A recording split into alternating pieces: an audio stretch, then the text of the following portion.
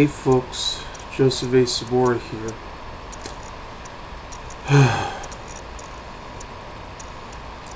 Remember the other day I went to Big Lots and I went inside the DVD section where they sold a pile of DVDs that they have for $3, $5, or even $12 even?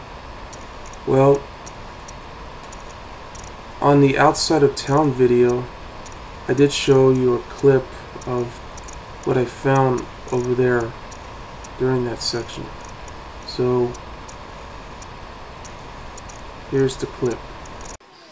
Oh, and get this, one of the worst movies of all time, from Justin to Kelly. Ugh! Yeah, that's the movie. And that's the film I'm going to review today. Such a terrible movie. Remember back in 2002 when I was watching Fox and all free shows came on, such as That 70s Show, Grounded for Life, and Titus? I remember I saw a commercial of this stupid show called American Idol. It actually shows a fat girl singing one of the worst horrible songs I've ever heard in my entire existence. It was a Britney Spears song called Hit Me Baby One More Time. Ugh. That commercial just makes me want to hit my head on the screen. It was just awful. But I'll tell you this, I never once had seen an episode of American Idol in my entire life. I tried my best, and I did, however, shut off, the entire channel just for that, because I keep seeing promos, I keep hearing the news about it, about the judges, the performers, the winners, the losers, the competition, the voting system, everything. It was just too much to bear. But by the time I heard that these two hacks by the name of Clarkson and Guarini, winning, unfortunately I end up hearing that stupid song that Clarkson had sang called A Moment Like This. And I tell you this, man, that crappy song sounds so bland and nauseating that it just makes me want to shut off the radio completely. It was just so unnerving to hear it. Almost as unnerving as hearing a crappy Britney Spears and Justin Timberlake along with his stupid boy band NSYNC. Might as well call it Instinct. Songs that they play on the radio.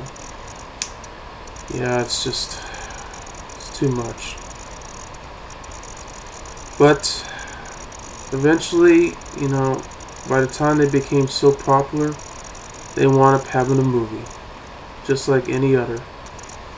It was so horrible and painful to watch, because this movie totally rips off almost everything that I've seen before. It turns out to be more like a rip-off of all the 60s beach movies that I've already seen before, such as the Frankie Avalon, Annette Funicello, or even the movie Where the Boys Are, the original, by the way. So yeah, it pretty much rips off everything that's in there. Well, it's a tough movie to sit through, but here it goes. The movie stars Clarkson, Justin Guarini, both of them from American Idol, along with Anika, Noni from The Princess and the Frog and Dreamgirls, Katherine Bailess, Greg Siff, Bryan Dietzen, Yribar, Theresa San Nicholas, Christopher Bryan, Kaitlin Riley, and Marc Macaulay, and it's directed by Robert Iscove. The movie begins set during spring break in Fort Lauderdale, Florida. Three Texas girls, one is a singing waitress by the name of Kelly Taylor, played by herself, Kelly Clarkson. And all three of them meets three college guys, also known as the Pennsylvania Posse. Oh boy. She then meets one guy named Justin Bell, played by himself, Justin Guarini, and they fall in love with each other and various romantic complicated issues. Kelly's friend Kaya, played by Anika Noni Rose, falls in love with a charming busboy named Carlos. Kelly's other friend is Alexa, who schemes a way to keep Justin and Kelly from meeting each other. Meanwhile, Justin's friend Brandon is always getting on the wrong side of the sexy beach patrol woman. However, Justin's other friend Eddie was trying to hook up with a dream girl that he just found on the internet, sending emails for months. So basically they just go around and hang out, meet beautiful people while they're dancing, singing, and lots of stuff that's been going around that just made it so complicated than it already is. And the love story is just too much to bear. So yeah, that's what the movie was all about. And frankly, it's not a good movie at all. It's a horrible, rip-off, piece of shit type of movie that I probably have seen many times before. And frankly, as far as I'm concerned, Kelly Clarkson and Justin Guarini have no chemistry whatsoever. And the sad part about this piece of crap is that the only good thing about the movie, other than the fact that the cast themselves are bad, is Anika Noni Rose from the movie The Princess and the Frog, as well as Dreamgirls.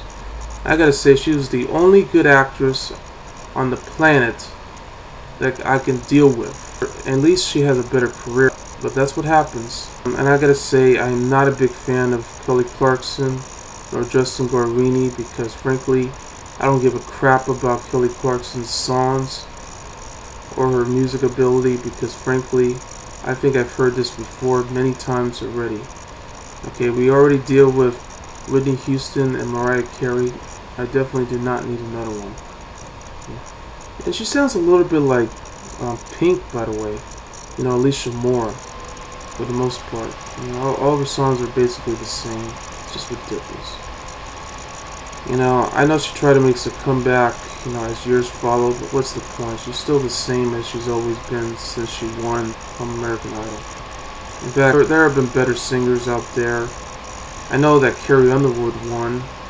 I didn't know she was from that stupid show, but nevertheless, at least she's more talented than she is. And Jennifer Hudson's okay too. I'm not a big fan of her either, but I do think she is talented too. Yeah, I feel sorry about her family that she lost. It was very depressing. This movie was just stupid, ridiculous. The songs are not memorable at all. They're just forgettable and very bland as well. Even worse, they even sing the horrible cover of Casey's Sunshine Band's song, That's the Way I Like It. Yeah, it was horrible. And I noticed that there were two versions of this same movie. One only lasted 81 minutes, the other one 90 minutes. And to my surprise, I only saw the extended cut. Oh, in fact, I actually saw both of them on Netflix. And I wasted 2 hours of my entire life, almost 2 hours, and it was just 2 hours of my life that I'll never get back. This movie was enough for me to punch a hole on the screen because I just couldn't handle this movie any longer. It was a total insult. It was a disgrace. And I had to say, I'm a bit surprised this piece of crap, you know, flopped at the box office. It didn't do so well. And it looked to me like this movie came out within a week. Yeah, and it felt like it was a week when I heard about this. And I'll tell you this movie, it was even worse than any other movie I've seen in my entire life. And it wasn't very pleasant to sit through. And trust me, it's even worse than listening to a Britney Spears or Justin Timberlake song, or even worse, having to see a movie with Justin Timberlake. or even Britney Spears for that matter. Yeah, it's just, this is just too much. Yeah, so there you have it for Justin to Kelly. It's no wonder it's one of the worst musicals in the last 25 years. Not to mention the worst movie of 2003, which made it up for Geely, The Cat in the Hat, and many others. In fact, even The Room is better than this. Yeah, at least that one had more humor compared to this. This movie is not even funny at all. I didn't even laugh once. You know, it was just nauseating to sit. Okay, I know it's been going on for so long, but let's face it, this movie just totally stinks from beginning to end. At least they all move on to something. Kelly Clarkson's still doing her stupid music. Meanwhile, Justin Guarini is just move on to do 2 Broadway shows and suffers from depression. And many others are just, you know, went on to do some bigger and better things. But nevertheless, it's been 10 years since this piece of crap came out, and it's still the worst movie ever.